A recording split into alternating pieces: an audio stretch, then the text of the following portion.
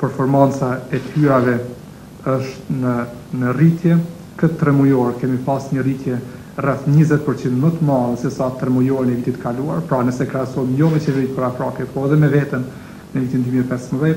për i cilave kemi një rritje për 26% në dogana dhe një rritje për 3.4% në administratën tatimore. Kemi pas një menaxhim shumë të mirë financiar, duke u kujdes që të shpenzojmë vetëm në çështje që janë më të rëndësishme, duke vazhdu politikën e kursimeve në mallra dhe shërbime dhe në shpenzime tjera korrente. Rritja e shpenzimeve gjatë këtij 3 mujori ka qenë 17%, që vjen kryesisht si rezultat i rritjes